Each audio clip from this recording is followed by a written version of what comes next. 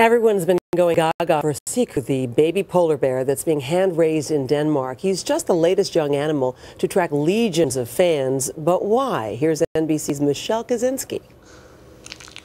Siku, the unbearably cute baby polar bear, became a worldwide sensation in a matter of days.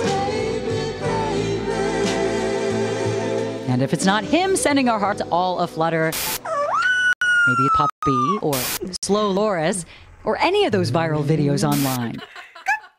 Surprised kitty, 58 million views, more than the entire population of England.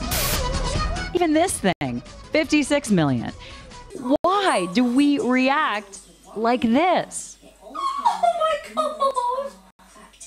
That's so cute. Why is it a part of us to care so much about a sleepy bunny or hungry hamster? At Oxford University, top researchers may know.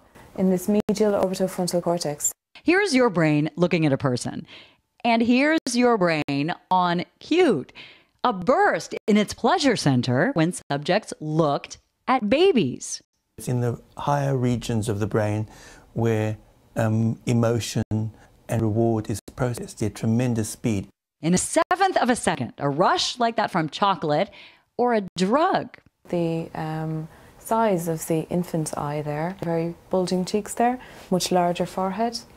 Well, animal babies share those same ratios, in some ways even more exaggerated, more helpless, that likely also hit hard on our hardwired love of the baby face. Baby face, you got the cutest little. And it seems our bar is so low that we can take anything.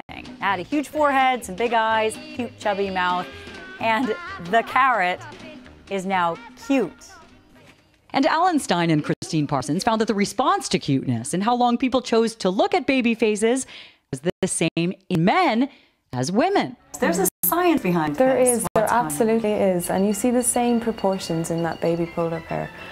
We give in and keep on clicking on what our brains adore. For today, Michelle Kaczynski, NBC News, London.